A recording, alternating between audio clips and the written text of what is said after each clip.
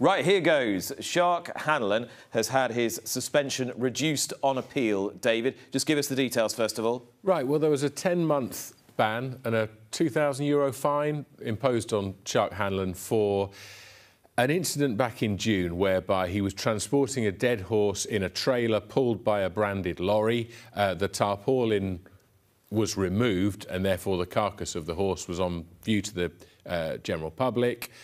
In a traffic jam, this was filmed by someone in the car behind, and this led to the punishment, which was reduced this week to 6 months, 3 suspended, and came after the day that Shark Hanlon had sent 15 horses to the sales. Now, the IHRB gave themselves 14 days to issue the result of the appeal. They didn't use all those 14 days.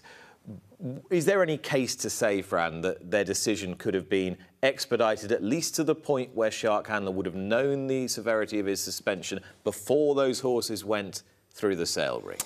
Potentially, Nick, but did he give himself an out or a window of opportunity of 14 days? Did say when the initial result of the hearing came out that they're going to consider all the new evidence that was brought to the table.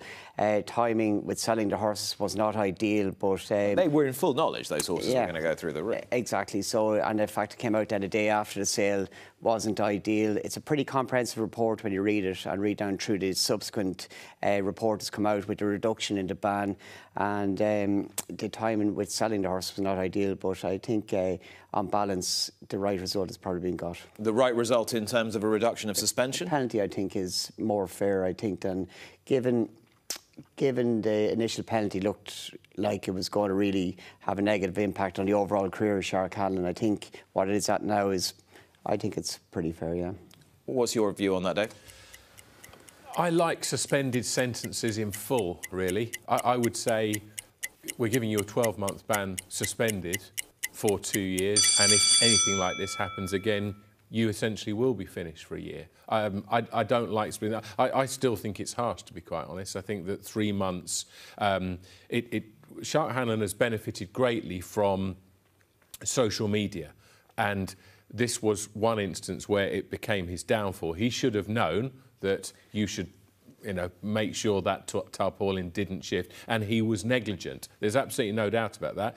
Is a punishment of 6 months or even 3 months, is that...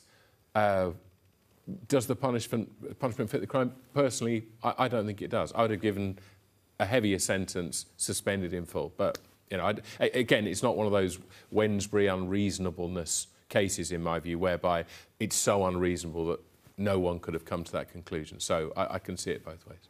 OK, Danny Tudhope has split from Clipper Logistics, who were his retaining owner for many years, and, of course, their...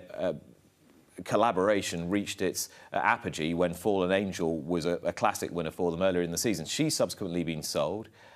Danny Tudhope, it seems, has just sort of parted ways by benign neglect, really. It's sort of come to a fizzled out more than anything else. And as he said, that coincided with a sort of precipitous decline in the number of horses that Steve Parkin's Clipper Logistics operation was owning. At the same time, Fran, Steve Parkin is engaged in a bitter tussle in the High Court in Ireland with Joe Foley, who was his business partner at Ballyhane Stud for many years, and they're debating, amongst many other things, the ownership of Sands of Marley, the stallion.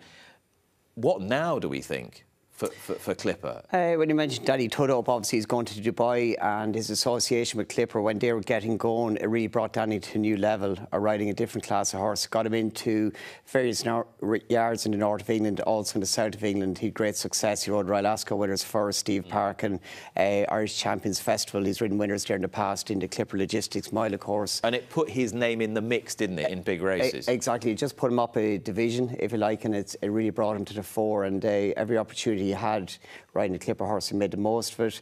I think the writing was on the wall when Fallen Angel was sold and transferred to Whatnot Racing. That was a sure sign. If the best horse are going out the door, dwindling numbers, the jockey is probably the next one that was going to just fizzle out, if you like, yeah.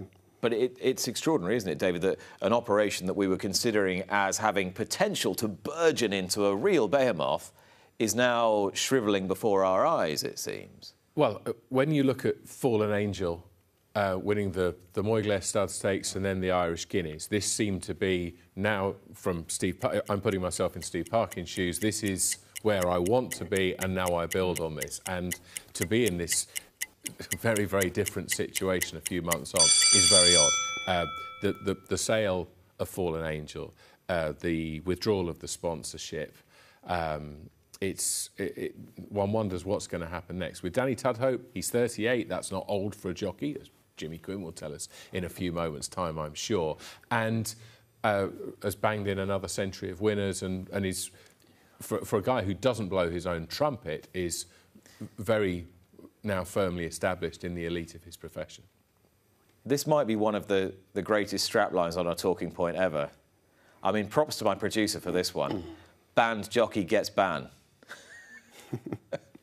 David, explain. Yeah, this is a story before the BHA this week, and I'm referring to my notes. Shane Fenlon, who is a jockey in Ireland, was serving a 2-day whip ban and came over to ride Alan de Banks to victory in a bumper, I think it was at Newton Abbot. And, of course, he shouldn't have been riding because he was already banned.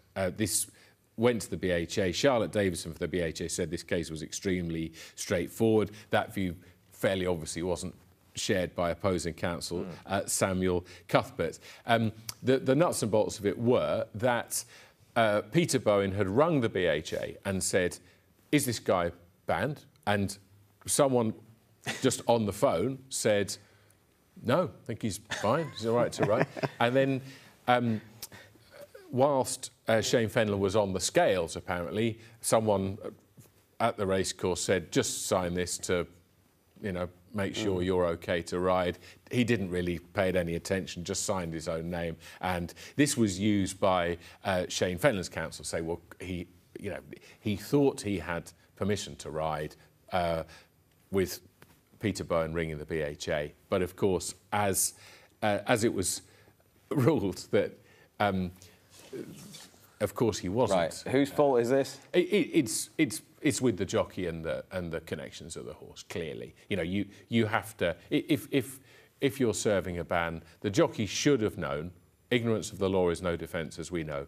That ban would be reciprocated by the BHA, and just ringing the BHA and expecting them to have a list of every jockey who is banned in racing jurisdictions who have a reciprocal arrangement with the BHA is obviously stretching it. But surely they could just type the name in and go, yeah, he's banned. Well, that's the thing.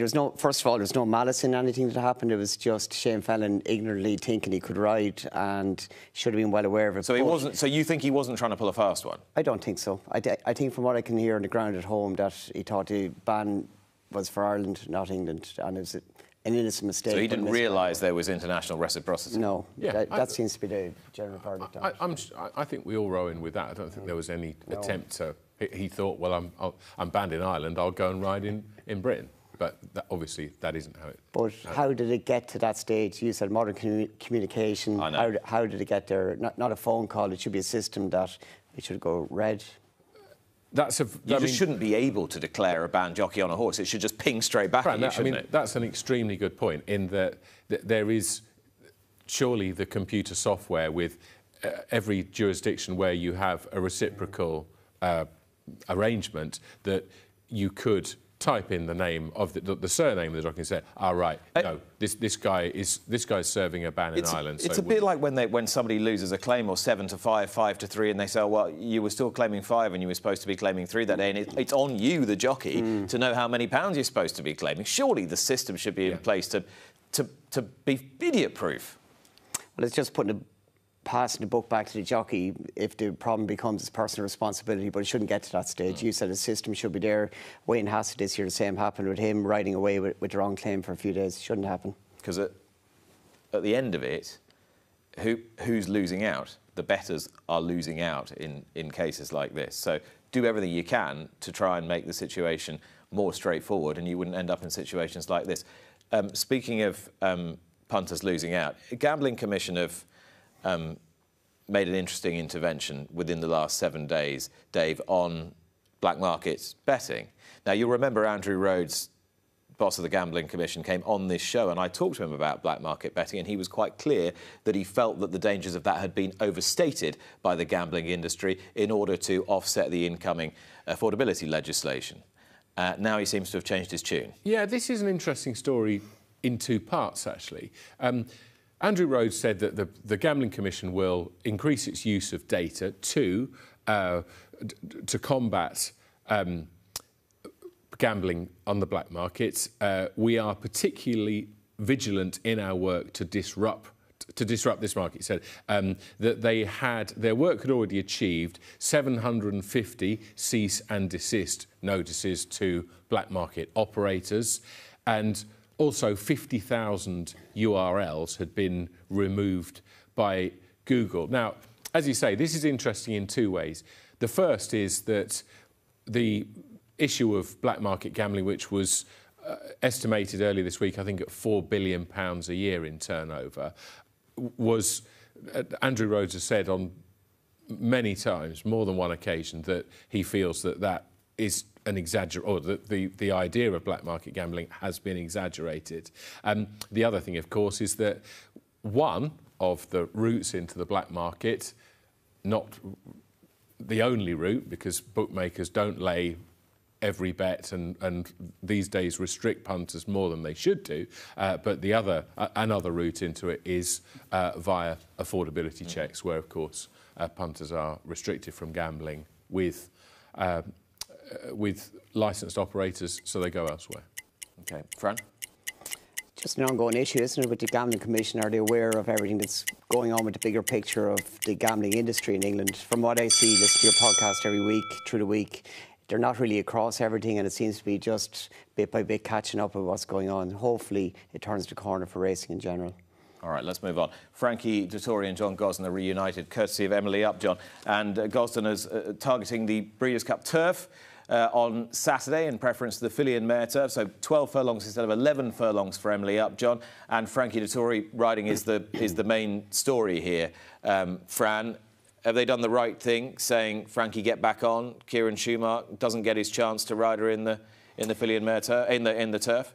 It was kind of on the cards, wasn't it? Given that she hasn't won a race this year, and her last win came in the Coronation Cup under Frankie Dettori as well. She's been knocking at the door this year and getting probably to her last roll of the dice, I would imagine, at Del Mar. Frankie's there.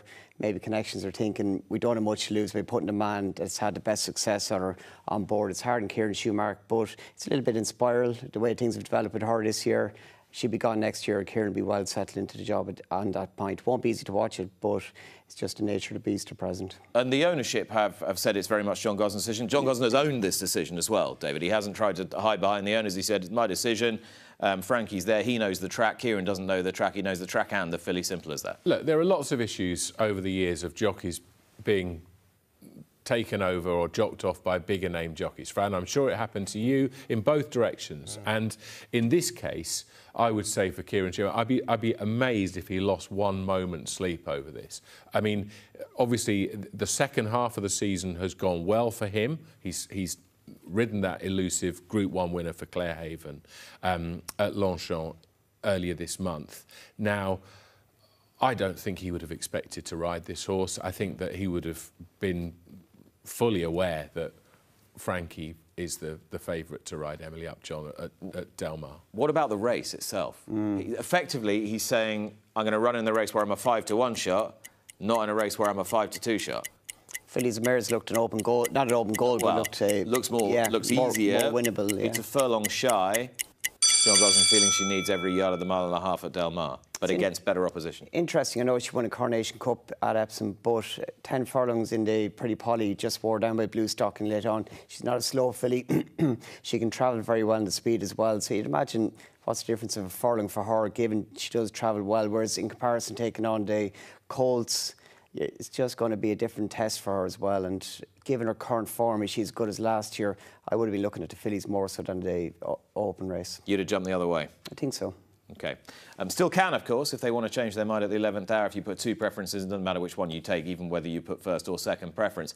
Can City of Troy do it? That really is the key talking point. David Yates, will this horse win the Breeders' Cup Classic? I haven't got a clue. No, that's not no. It's either a yes or a no. No, I'm not going to give you a yes or a no. What we can say is that this would be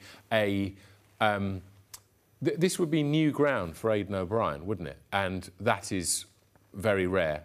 European winners of the Breeders' Cup Classic, Arkong in '93 when it was a dirt race for Andre Fabre, and Ravens Pass when it was on years later. Pro-Ride, asterisk Pro-Ride. against that. Yeah, of course. And so, you know, we're used to sometimes with the behemoth stables flat and jumps, it can become a bit repetitive writing about this is his 9th, 10th, 11th Derby winner. But this is of genuine interest because it's a peak that he's not scaled before and has come agonisingly close to it. I mean, horses who've gone dangerously close to winning the Breeders' Cup Classic on dirt. Toast of New York, who could have been awarded it if the stewards had been in a better mood that day. Declaration of War, if he changed his leads at the right time, might have won. If Frankie had put his whip down on Swain, he might have won the race. Saki might have won, but for coming up against Tisnow and an inspired McCarran with his second victory. And, of course, Giant's Causeway went down by a nose as well. So the defeats are almost as heroic as some of the Breeders' Cup victories. And it has been that they've gone close a number of occasions. Declaration of War, actually forgot about him, how well he did run that occasion. And Giant's Causeway, that Tisnow battle, of course, being a standout as well. And it's an interesting one with the Coolmore partners. Obviously, he's by Justify, but they're really rolling the dice. But it's a shot to nothing for me. He's done what he's done all the way through this year, redeemed himself, winning at Epsom, winning the Eclipse, and then York, which was a fantastic performance. So, given the breeding, they're going for gold, a bit like Augusta Rodin going to the Japan Cup run, going for the turf race on next Saturday. Is it adventurous, or is it just going for see can it be done with their best colts? I get what you're saying. It's a shot to nothing insofar as they've already got everything for the Stallion brochure. Champion 2-year-old, record-breaking Juddmonte International winner. That's all there. But in terms of legacy and reputation, it's not a shot to nothing, is it? No, it's a very important thing. I mean, I suppose a shot to nothing, that phrase, means that if it doesn't come off well, you're not going to lose we're okay, you know, never mind. But there'll be some very, very long faces and they'll be in a very dull temperament as a result of a defeat, wouldn't they, on Saturday night? I think it's kind of a shot to nothing for Coolmore in a way, in a commercial sense, because it's either that or it's that. It's not going to go down there. For Aidan O'Brien, it's not a shot to nothing, isn't it? Because he staked a lot of personal faith and reputation in this. You know, to everyone who has cast doubt, he has come out, chest out, and saying, you know, my belief in this horse is unshakable. Sure. And this is more than just stallion puff, isn't it? Yeah, it is. We should just address this, though. Like, there's been a bit of troublemaking over the last couple of weeks about people who asked Aidan, and Lydia did it at Newmarket a couple of weeks ago, just pointing out that in terms of ratings, is it 19 time form horses that trained by Aidan O'Brien? Have an officially higher rating. Racing Post ratings a smaller but similar number. It's not cynicism or troublemaking to suggest that to ask Aidan O'Brien, well, on the figures, this horse is still a fair way shy of the private handicappers who are hugely respected at Time Form and the Racing Post. So let's sort of put that to bed. It's a perfectly legitimate question. But that's what I mean. That's why I think for him it's more than a roll of the dice. I agree. Yeah, it's something that he feels. You can see very, very intensely, and so he will be watching that race, I would say, with more nerves than perhaps any other in history. Yeah, and it's all going to be decided, I think, in the first 25 seconds, really. Whatever develops for him out of starting stalls, depending on the gate position, how he gets to that first bend, if he copes with the kickback, if he can't lead. You know, it could all be over literally in a matter of 300 metres. How big a deal do you think it would be for the sport globally if he were to do it?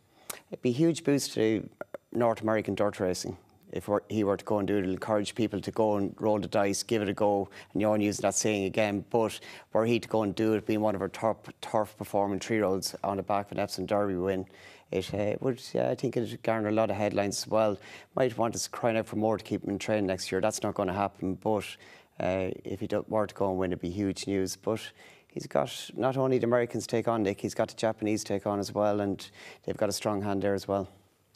And if you ever wanted somebody to write about potentially one of the most dramatic moments in horse racing history. Step forward, Alistair Down, who was honoured this week by Cheltenham Racecourse, the new Alistair, well, it's not a new press room, but it has been rebranded. Rebranded. It has been renamed the Alistair Down press room at Cheltenham, which is a lovely touch. And you were there on Friday to see him open it. Yeah, it was a very nice touch.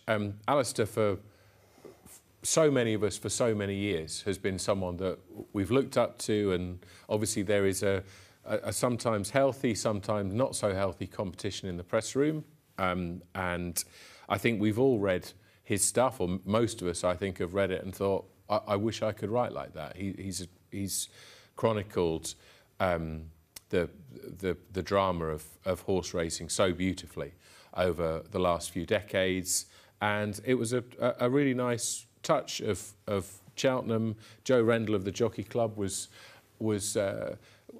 incidentally was very much behind this whole project, and it was great to be there. Instrumental. Instrumental, thank you. I knew what you meant. Don't worry. He's definitely not incidental. Alistair would have said instrumental. I think in the 90s, Cheltenham's profile went up 3 or 4 notches, and it coincided with a number of things. Channel 4 taking the coverage in 1995, and Andrew Franklin's commitment to Cheltenham. Alistair was a huge part of the coverage of that from the late 90s. And I think the way he wrote and broadcast about Cheltenham was a huge driver in why Cheltenham's brand is so strong now. That's my feeling about it. And why, in a sense, jump racing has become so popular almost at the expense of flat race. Absolutely, and that's why it was so fitting that Cheltenham would do this for Alistair. You could have chosen, it's not the only press room where people write about big horse races in Britain. It could have been Epsom, Newmarket, Aintree, which of course is the Alan Lee. Well, York would have been his other favourite one, wouldn't it? But it was fitting that it was Cheltenham. I just hope I get the urinals at Plumpton one day, Fran. You know, fingers crossed. I've got them dog sorted anyway, so... The Bedford Fox urinals. Now there's a thought. Those were this week's talking points.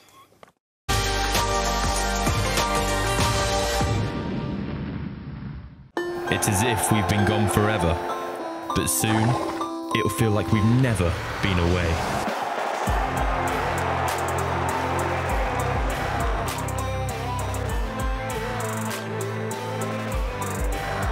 It's showtime.